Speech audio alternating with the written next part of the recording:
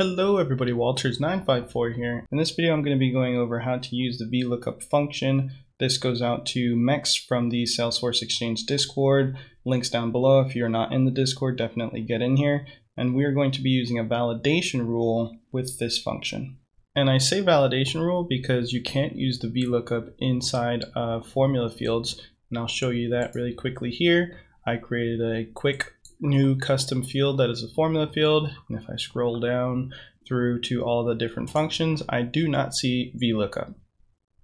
So a lot of you are very familiar with the VLOOKUP function in Excel. It basically goes through a list and returns any values that match based on that particular column. And in Salesforce it works very similarly, but there are a few limitations that I will touch on in the end.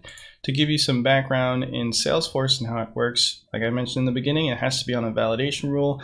And basically what we're trying to accomplish is when we have a particular zip code, we want to match it to our zip code object, which we have here. Check either the zip code value itself, so this is the name of the record, or the state value, and match that to the account that we have in here, so the state or the zip, depending on which one we want to check. Let's get right into our validation rule. So I already have the validation rule created here. It's called valid zip code, and I've preset in the VLOOKUP function.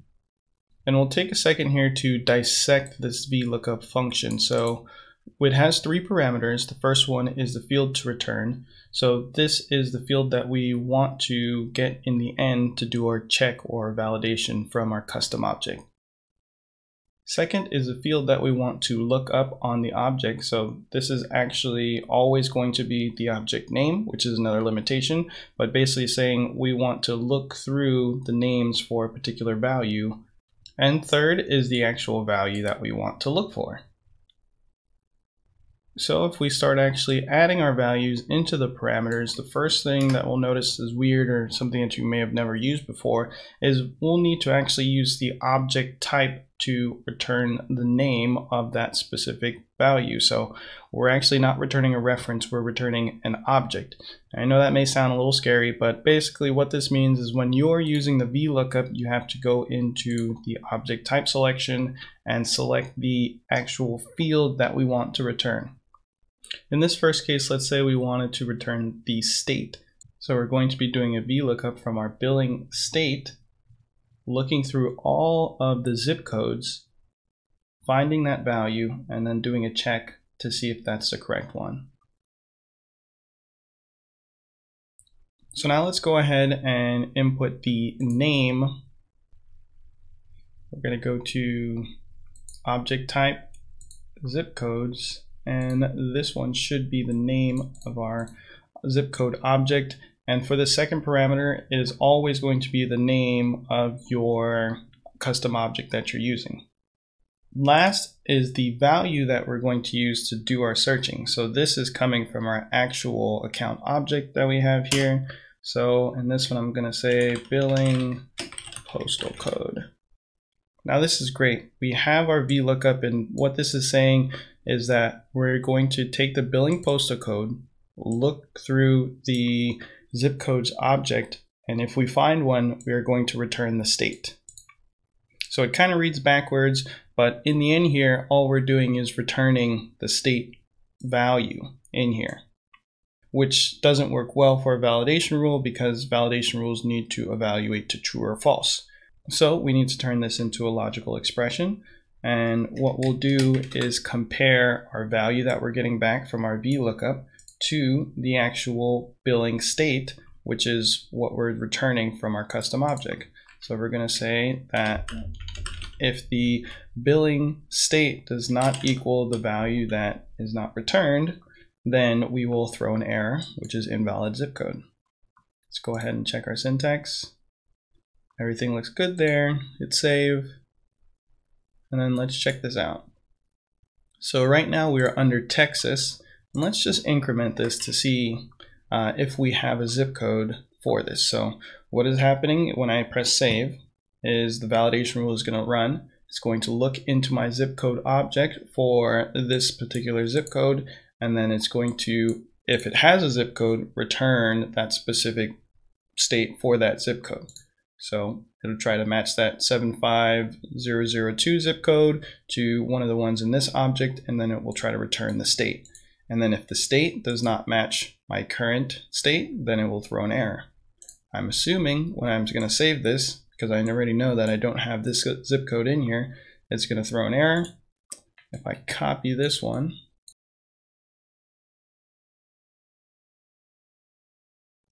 (404), I'm going to go ahead and hit save. And we're still coming up with an error even though my zip code is correct in here. And this is because my state is off. So it's basically checking that my zip code and my state match and then hitting save. So now I'm able to save Florida. Just as another test for you guys, I'm going to type in California, hit save, and now it's saying that, hey, this is off because it knows from looking inside of this zip code object that this should exist for Florida. That's what I have in here. So I'll go ahead and type in Florida again, and we should be golden there. Another quick variation that I can show is changing the value that is returned so we can check different types of values. So let's say that we wanted to look at the zip code value itself from our custom object. So that's the name, this zip code here. I'll just change our object field type to name and then change this to billing postal code. And then it's going to be doing a validation based on your postal code instead of state. So to run through this one more time, your account billing postal code, once saved, will look through the names of all of the zip codes and then return the actual zip code name. And right now when we look at our zip code, the names are zip codes. And we're doing a comparison to see if the zip codes match. Let me go ahead and save this. And then I'm going to update this to, I think, the Texas one. I think that's it. I'm going to hit save, and we can see that that is wrong. It's saying invalid zip code because I know that that zip code does not exist in my list. If I go back to 34, I think it's 32404, hit save, boom, it's saying that, hey, we're allowed to pick that one, but we can actually change this to Texas because it's not doing a validation on the state. It's only doing a validation on the zip code. And that in a nutshell is how you use the VLOOKUP. There is a couple things that you should review in the tips area down here. One of the major ones is that you cannot use pick lists in this. Another interesting one as well is that you have to use the record name in the fields to look up. So that means that you'll always have to do some sort of matching based on the custom object's name. There's no way of using a custom field to do the matching for whatever additional item that you're looking at. You always have to use the custom field's name to do that validation. If you're wondering how to set up this zip code object, check out my previous video where I went over the creation of this and the data upload of all of these fields. Thanks everyone for watching. I really appreciate it. If this video was helpful, make sure to hit that like button. If you have ideas or want me to explain something, go ahead and leave a comment down below. I'm Walters954, and remember, I believe in you.